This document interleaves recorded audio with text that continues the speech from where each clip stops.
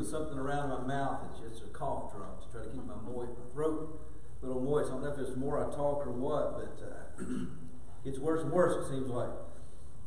Anyway, today we are in week 21 of our Acts the Gospel Shared series. I forgot you would do that. Very true. We're in week 21. We've been in this for 21 weeks now in our Acts the Gospel Shared series. And if you haven't been around for all of this series, it started way back in February, the first Sunday in February, and we are looking at each time the Gospel is shared in a public setting in the book of Acts.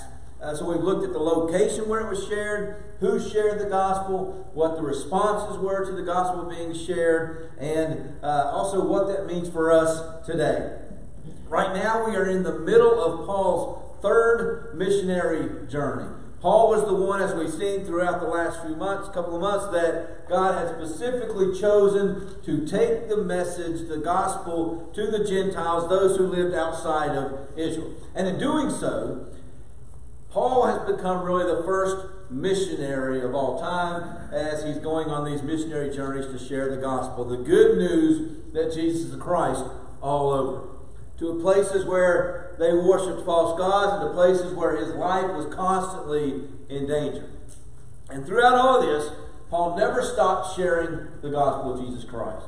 Today we get to see the gospel shared, they gathered together.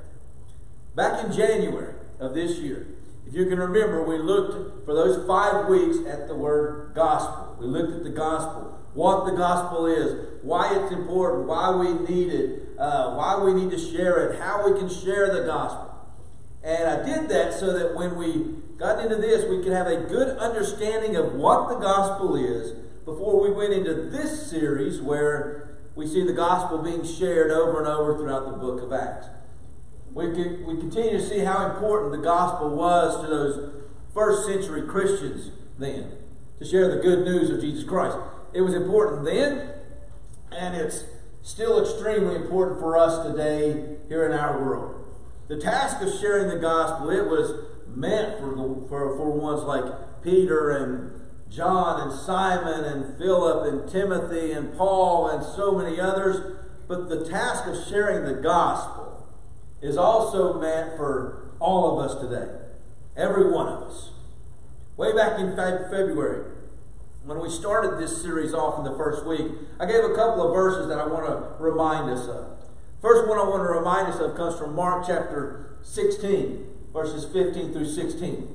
These words are part of what we know as the Great Commission that Jesus gave to his disciples. And Jesus said this to his disciples. And he said to them, "Go into all the world and preach the gospel to all creation. The one who has believed and has been baptized will be saved, but the one who has not believed will be condemned." So Jesus made it clear to them that they were to go all over preaching the gospel. And that's what we've seen happening throughout the book of Acts now for several months. It all started way back in Acts chapter 2 in Jerusalem on that day of Pentecost, the day the church began. And it's been spreading ever since in this series. This is also our commission. It's our command. It's our instructions to share the gospel as believers. Also, I shared this verse in week 1 as well. It's from Acts chapter 1 and verse 8. Just before Jesus ascended back into heaven. These are kind of what the final words that we have recorded of Jesus in Scripture before he ascended back into heaven. He looked at his disciples and he said, "But you will receive power when the Holy Spirit has come upon you, and you shall be my witnesses, both in Jerusalem and in all Judea and Samaria, and as far as the remotest part of the world." And that's what we've seen throughout the book of Acts. They were witnesses first in Jerusalem, in Judea, Samaria, and now Paul has been taking the gospel throughout all of his missionary journeys, all 3 of them. And from the very first century on, it remains our command, our instructions as well, to share the gospel and be his witnesses. And today we're going to see another interesting story that deals with Paul. And we're also going to get to see really why it is, one of the reasons anyway, why we here at Double Creek Church of Christ take the Lord's Supper every week when we come together. Before we get into it, let's do what we always do. Let's set the scene quickly here. We'll do this quickly as we pick up where we were last week.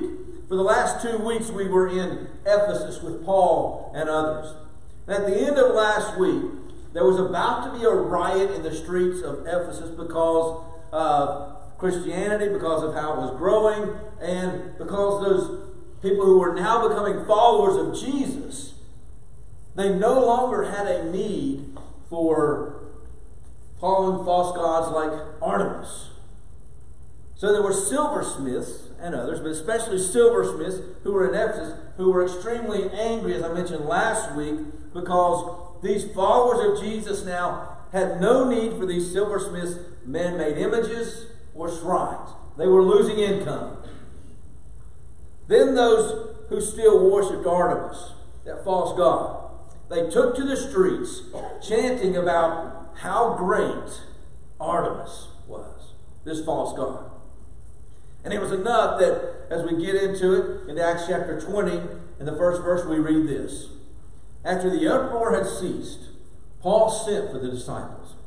And when he had exhorted them and taken his leave of them, he left to go to Macedonia. Typically, Paul would leave one of these cities that he was visiting after something like this happened, when people started to oppose him because his life would be in danger. But here we see that Paul really had enough followers, enough strong ones who were followers now of Jesus in Ephesus, that he could leave them there to carry on the work. So Paul leaves and goes to Macedonia. He goes through all the districts there in that area. He goes to Greece. Now, no doubt, Paul was doing this to check in on those followers of Jesus. And no doubt he was sharing the gospel in each one of these places. That's just who Paul was. He spends 3 months in Greece. Once again, while he's in Greece, there is another plot against him. And so he leaves and he returns through Macedonia. And so what we are seeing right here is different than the first 2 missionary journeys.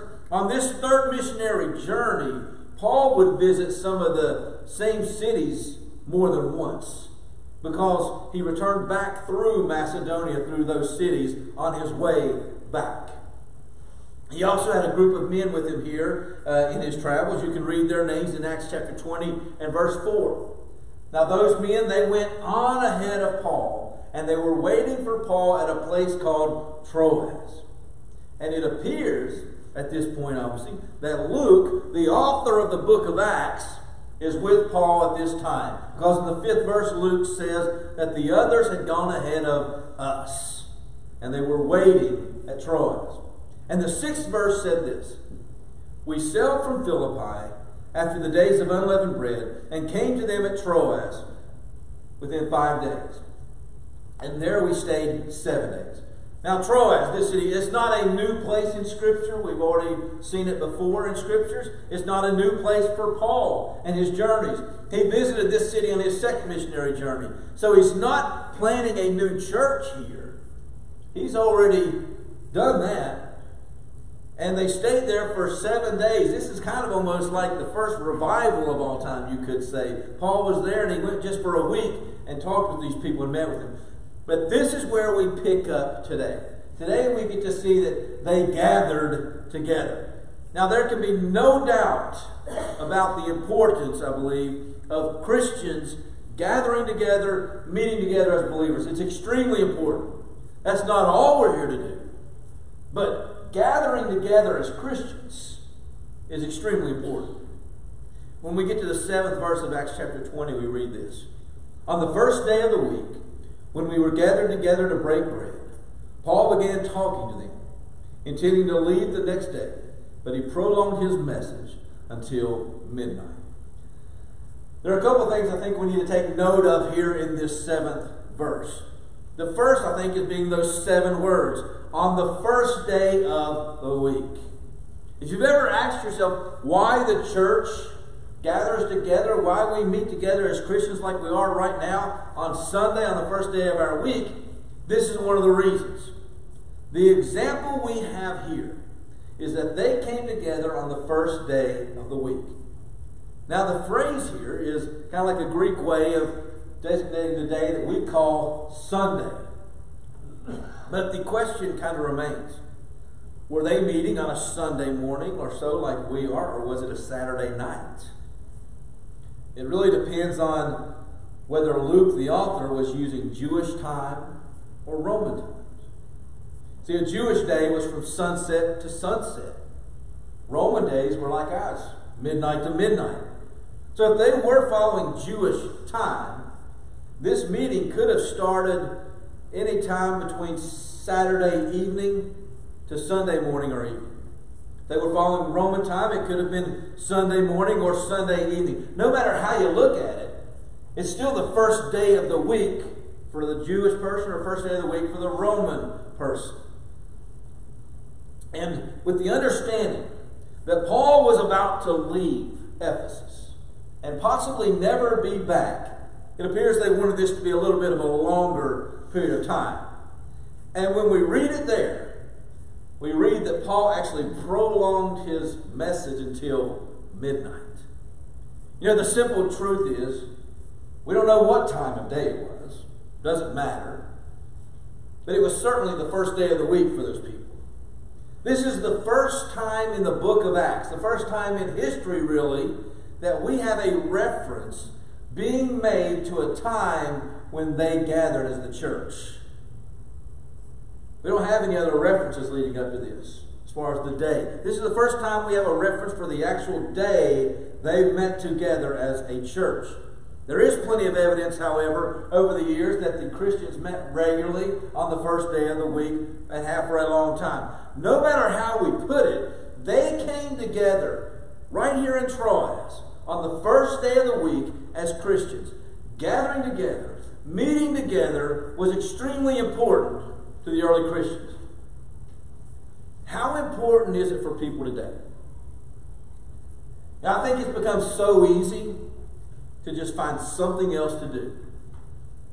Now, I remember when I was growing up that we could not have games on Sunday. We weren't allowed to. In high school, we had a baseball game on a Saturday night once in the tournament. We were the last game of the day. And our game started later in that day because the other games went longer than usual. And during our game, as soon as the clock hit midnight, they stopped our game. We were not allowed to play on Sunday. Fast forward that to today's world. People will find every excuse they can to do something else on Sunday. Do people even care that gathering together at the church takes place on Sunday mornings anymore? That should be the most important. How easy is it to schedule church and meeting together around all of our other things in life? See, we do things backwards sometimes in our world today, especially when it comes to church.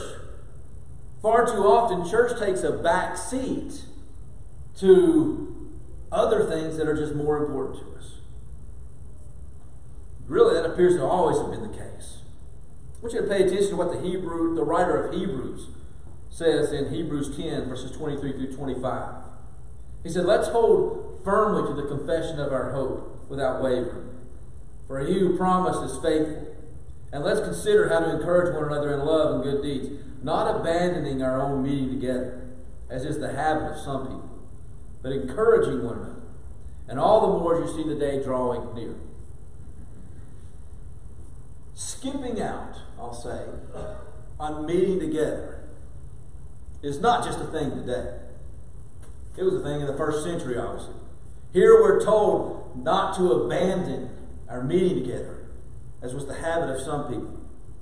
It was going on then too. And so today, still almost 2,000 years later, it's still an issue in the church. It's too easy just to skip out on meeting together because we want to do something else instead. Even after warnings like this here in Hebrews, in the Scriptures, even after warnings like this, we have to understand we can't be that way. Personal contact. I truly believe this. Personal contact like this as a family of believers is not just something in the Bible that is expected or suggested. It's commanded.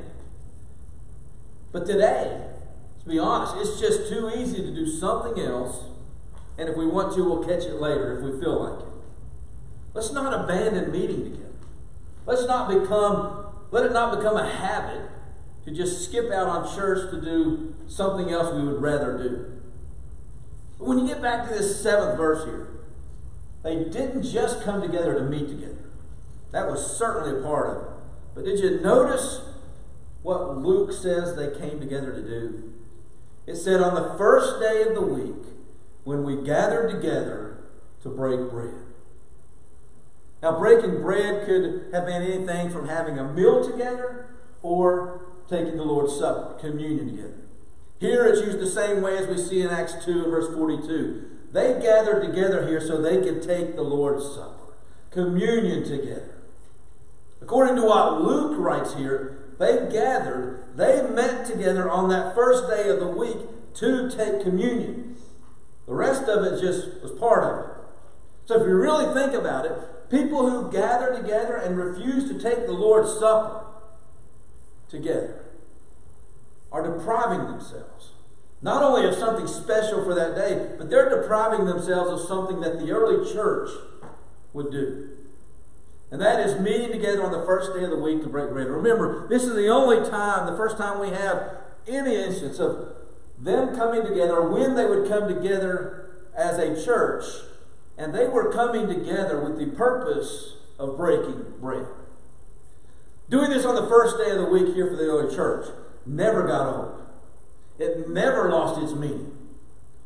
If you've ever heard anyone say that it loses its meaning, the Lord's Supper, communion loses its meaning by doing it every week, then the simple question is, why doesn't everything else we do on Sunday lose its meaning? We sing every Sunday morning. Why? Wouldn't it lose its meaning if we just keep doing it every single week and singing the same things? Well, we sing because it's a way of worship. We take up offering every Sunday morning. Why? We don't see any examples of an offering being taken up on Sunday mornings like we do in the New Testament. Well, we may not see it, but we do know the Bible teaches us to tithe. It teaches us to give cheerfully. And obviously, we take up an offering to give back to God so we can grow His kingdom. You know, we pray each Sunday morning, don't we, when we come together? Why? Why wouldn't praying lose its meaning? Because we do it too often. I think you get the point. Taking the Lord's Supper, communion, when we gather together, like the early church did, keeps Jesus, what He did for us, at the front and center of our worship. It can never lose its meaning. No more than singing, no more than praying, no more than reading your Bible, no more than just meeting together. And I've said it before, but if taking communion were to ever lose its meaning for you, that's a you problem. That's not a problem with doing it too often. Remembering what Jesus did for us on the cross should never lose its meaning. If anything, people could point out that the church maybe even took communion more than once a week, or just whenever they gathered together. They certainly did not do it just once a year. They certainly did not do it just 3 or 4 times a year. It was a regular part of what they did when they gathered together as the church. On the first day of the week, they gathered together to break bread. And that wasn't all that happened that day, was it? As the 7th verse goes on, we read this. On the first day of the week, when we were gathered together to break bread, Paul began talking to them, intending to leave the next day, but he prolonged his message until midnight. Paul began talking to them. The word used here meant that he was kind of reasoning with them. Remember, these people in Ephesus, they're some somewhat new followers of Jesus Christ. And they've got all kinds of other false gods in that city that they might worship, especially Artemis. We've already seen that we know Paul is about to leave them the next day. So he speaks to them until midnight. This seems to be a little bit longer of a meeting than a normal gathering that they would have, because it says that Paul prolonged his message. See, Paul really, I think, wanted to give them as much as he could before he left them the next day, knowing that he may never be back. Imagine if I stood here today and decided to just speak until I couldn't speak anymore. Imagine if I decided to prolong my message here today and make it longer than normal. I wonder if the same thing would happen here that happened in Troas. Paul goes on. Probably, as I said, longer than usual here. And we read that they're in this upper room in this place. We find out later that it was the third floor, really, of this building they were at. This place had many lamps, or you could say torches, really, to keep it lit because, hey, they're going till midnight. And then out of nowhere, we read about a young man named Eutychus. Eutychus was sitting on the windowsill there on the third floor. Now, if I prolonged my message here for a few hours, and we stayed throughout the afternoon, maybe even into the evening, what would happen to you all? I imagine some of you would just get up and leave. I couldn't blame you. You know, we certainly cannot interrupt lunchtime, right? The buffets, those lunch specials, they're too good to pass up. Now, seriously though, I mean, I know some people would get up and leave and like, okay, that's enough. I've been here long enough. I imagine some of you would stick it out, and possibly a few of you might even enjoy it. Some of you might stay around, try to stick it out, but you'd be uncomfortable. You'd get restless. You'd be fidgety. You'd be moving around in your seats trying to get comfortable. No doubt, somebody here would fall asleep. What are y'all looking at Tony for? Well, back to this young man Eutychus here in Acts. He falls asleep while Paul is speaking his prolonged message. He falls down from the third floor of this building and was picked up dead. Luke does not say he was unconscious. Luke does not say he was asleep or knocked out. He was dead. And we read that Paul goes down there and stretches himself out over Eutychus, and his life returns. Now, at least here, nobody's going to fall from 3 floors down and die on the spot. But understand something about these verses here. As I said, this is the first recording that we have of what would take place when the church, when the body of Christ, the followers of Jesus would gather together, kind of like we do today. Maybe they sang a little when they were together. I don't know. We don't have any knowledge of that. It wouldn't be right or wrong, obviously, if they did. But we do know that they gathered together, not at church, but as the church, to break bread. And while they were together, Paul begins to preach this message. And so, in today's world, we've kind of tried to set up our services to be something similar. I've said it before in this series, but part of our responsibility as the church today, as the body of Christ, is to follow the examples set forth by the early church as best we can. Obviously, we don't do everything just like they did. For one, they were not sitting in anything like this. They didn't have these nice buildings like this for the church to grow up in. The temple was nice. They didn't meet in the temple.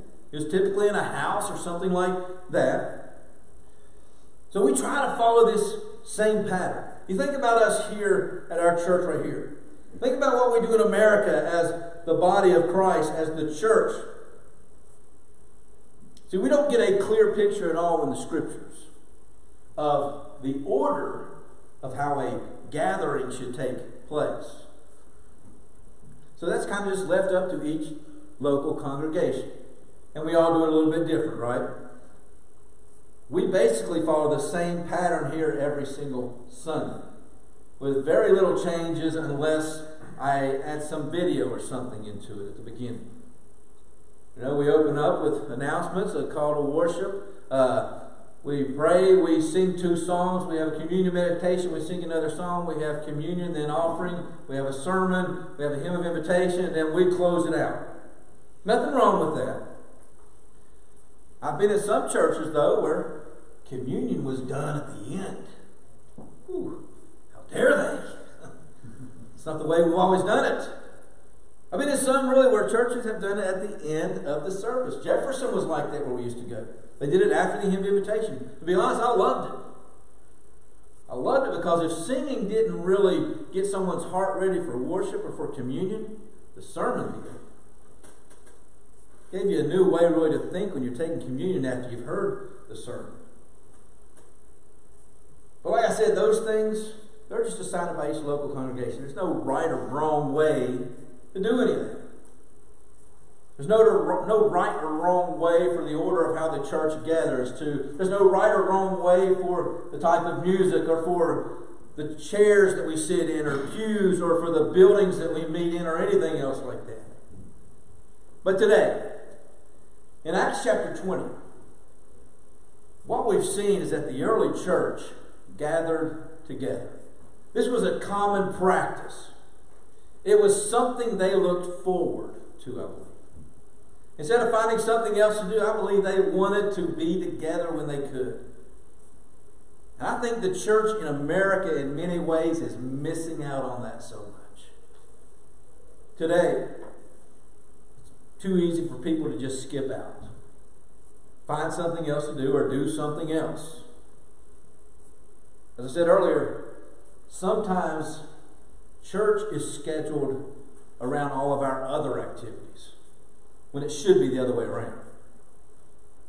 Our activities, the things we want to do, should be scheduled around church. And so in this section today, what we've seen are simple patterns of things they would do when they gathered together. And so today we try our best as Christians to follow the pattern. Not a specific order of things, but the pattern of just what they would do when they met together as the early churches. I don't think many churches do that. I think there are many who have abandoned the simple truths, basic truths of the early church to do it their own way or to do things the way they just want to. And I'm not talking about order or style or anything like that. But for us, let's continue to follow the example set forth by the early church as best we can. I want to thank you for joining us for our 21st week in this series. We've still got a few weeks left in this series where we're looking at each time the gospel is shared in the book of Acts. There's so much going on. The church was just spreading like a wildfire. It was growing during this book. It was exciting. People were loving each other. People were doing things for each other. And I see a lot of that here at this church as well. The love for each other, the serving each other, the concern for each other, the praying for each other, the wanting to meet together, the wanting to be together. You know, if you go to a lot of churches, if they have a midweek service on Wednesday, it's usually a small percentage of people that even come to it. We have a pretty good percentage of people that attend ours. You know, we even have some who would love to be there but just aren't physically able to come. We understand that. I think we got a lot of people here who just love gathering together as believers in Jesus Christ. That's what the early church did. I look forward to that. You know, as Paul was going through this missionary journey, as we talked about, I think it was Wednesday night, he would share this gospel so that he could save lost souls. So they could know Jesus. So they could become a child of God. So they could be made right. And we always have that opportunity to do that. If you've never made a decision to become a follower of Jesus Christ, to put your faith in Christ, to confess Him before others, to be willing to repent and say, I want to stop living for myself, I want to start living for God, and to be immersed, be baptized in the waters, to have your sins washed away, to receive the gift of the Holy Spirit, you always have that opportunity to do so. Reach out to us, let's make that happen. Today we're going to stand and we're going to sing a hymn of invitation. We're going to sing the first and last verses of song number 184, Whiter Than Snow.